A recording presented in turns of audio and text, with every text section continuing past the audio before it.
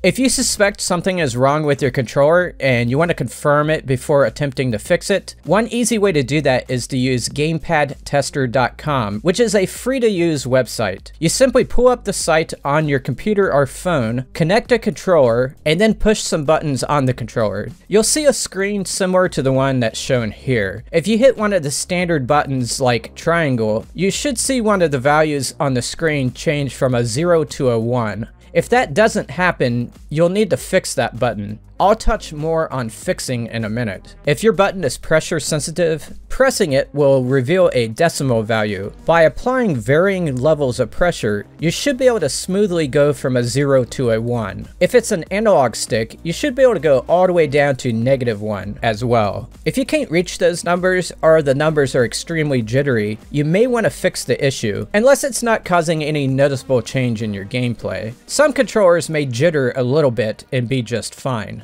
When you're not touching the analog stick, the dot should ideally recenter itself dead center in the circle shown here. If it's off center, it probably means you're seeing unintentional movement on the screen. Some games may be affected by this more than others. If you determine you have an issue with a button or analog stick, the general advice is to clean the button area. Food, hair, factory dirt, and other debris gets in there. There's a few other fixes too that involve replacing springs, running firmware updates, changing your settings, and so forth. I've made many videos that show how to do these things for the most common controllers out there, like the DualShock 4, the DualSense, the Xbox Series X controller. If you have an off-brand controller, some of the techniques will still work. A small portion of controllers may actually be physically damaged and may be beyond repair, but I estimate about 90% of you will see improvements by doing the things in those videos. So I recommend you give them a try before throwing the controller out the window. I'll list those videos in the description. I'll also put a link to a playlist on the screen right here. If you click it, you could then jump to the video that's most relevant to your controller. And that's all I had. Have fun, everybody.